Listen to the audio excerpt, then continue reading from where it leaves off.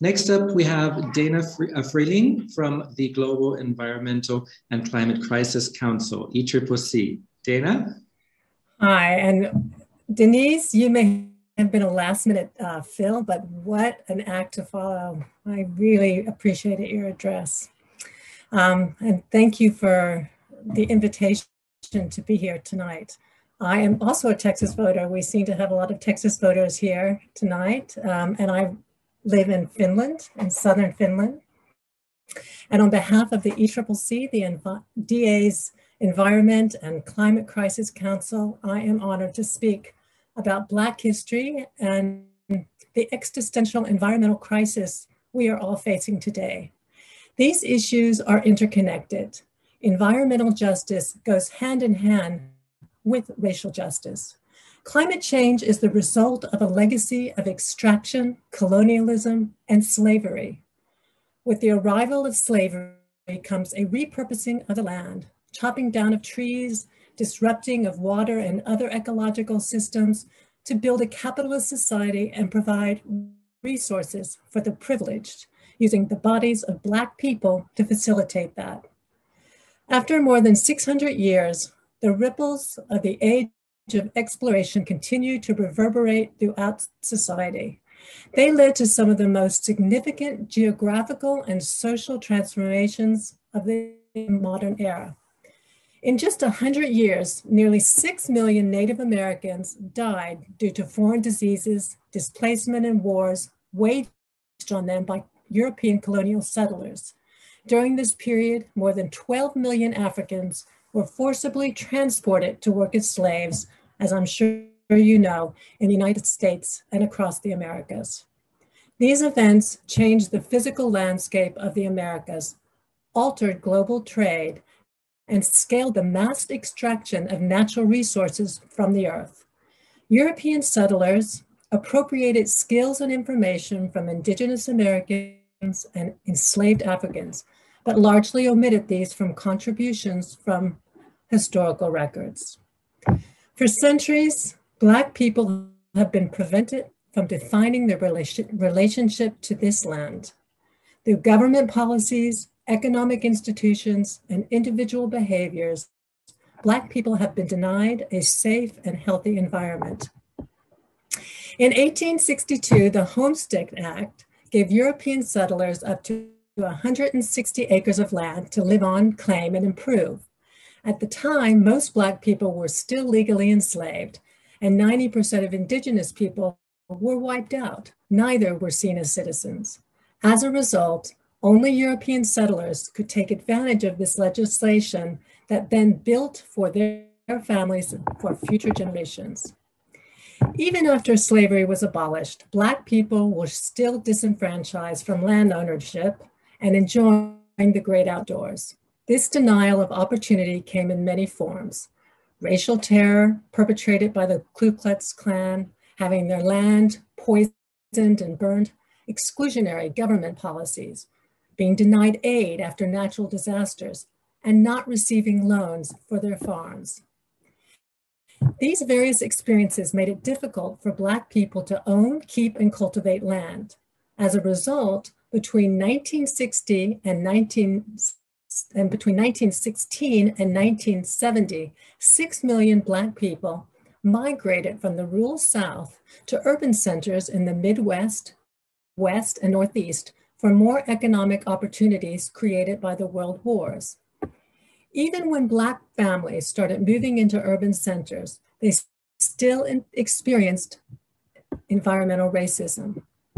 Exclusionary urban planning and predatory banking practices emerged as Black migration changed the demographics of US cities. Black people were forced to live in the most undesirable areas, in neighborhoods that cities divested from, near industrial sites. The conditions Black people were living in, as well as exclusion from outdoor recreational spaces, led to the environmental justice movement. Communities of color have appealed for decades to politicians, policymakers, and environmental organizations that they can't breathe, only to be ignored.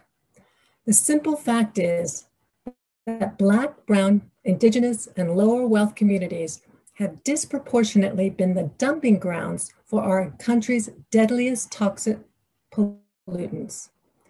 We have instituted economic and environmental apartheid through redlining and unfair zoning practices.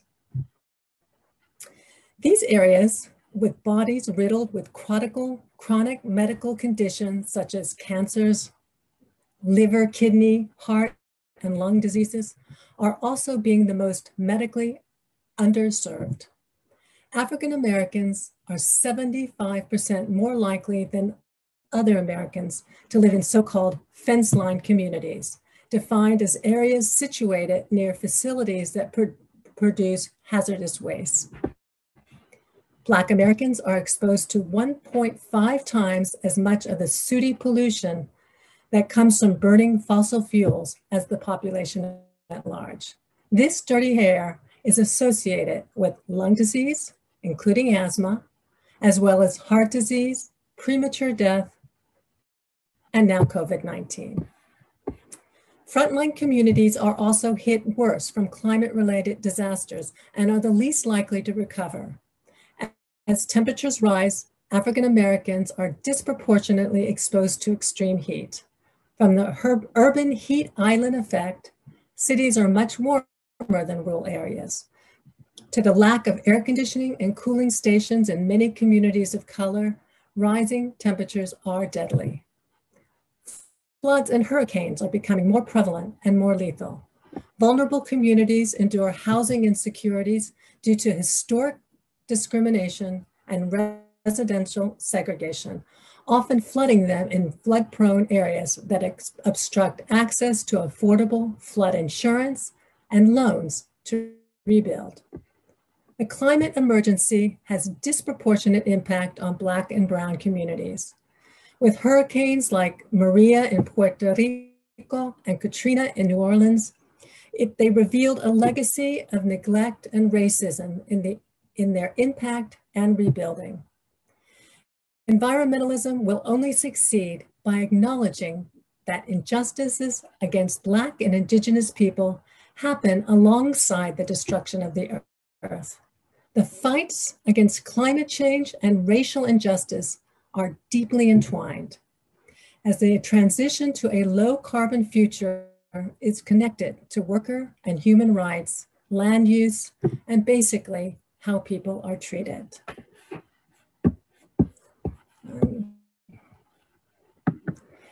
I am really happy to share. I hope you get the gist of my intention to show how what we are doing in the Environmental Council is, it cannot be separated from the intersectional nature of the problems we are facing, because every vulnerable group their issues are exacerbated by the environmental problems we are facing today. Thank you. Thank you, Dana, very, very much for these very illuminating words concerning our environment. I mean, this is something we all should be knowing as well, but there's one thing that you also said that stuck with me very dearly, the denial of opportunities. And I think this is also something that goes across all of the caucuses here to present, the denial of opportunities that each and every caucus can talk about. Thank you very much for that.